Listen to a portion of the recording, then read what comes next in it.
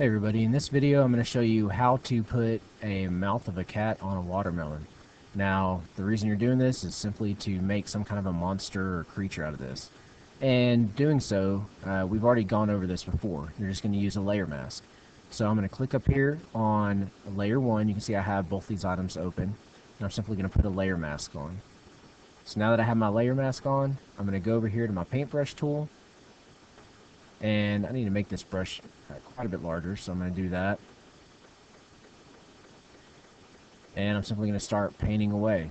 Now you know that all I'm really doing here is painting with black. If I paint with black, that means that it's masking that out so that you can't see it any longer. It's not actually there. It's not actually getting rid of it. Right? It's not like erasing, which would be destructive. This is a non-destructive move.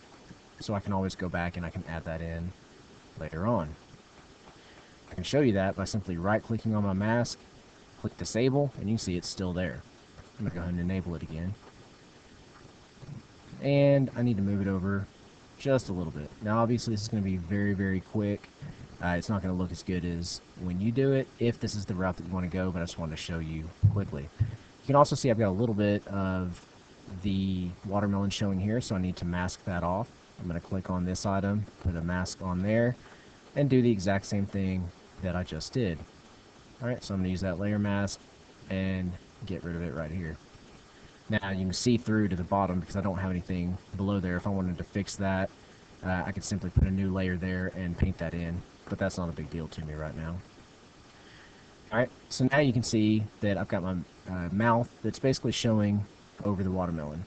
Now, a new item that I'm going to show you that we've not yet messed with is going to be the smudge tool.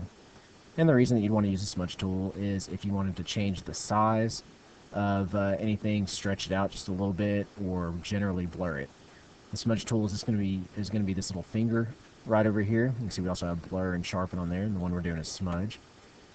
And I just want to kind of take it and click and drag just a little bit, right? And I'm going to make a little pattern in here that kind of helps pull it all through. Alright, so it looks less like a watermelon and more like it could be some kind of a monster or something that's kind of growing out of there. Alright, you could also do this. Let's say I needed to make this bigger. You can see that it kind of pulls it out just a little bit. You can keep pulling and pulling and pulling, and it's going to keep smudging it out. Think of it like wet ink on a sheet of paper, and you're putting your finger over it. It'll simply smudge that out at that point.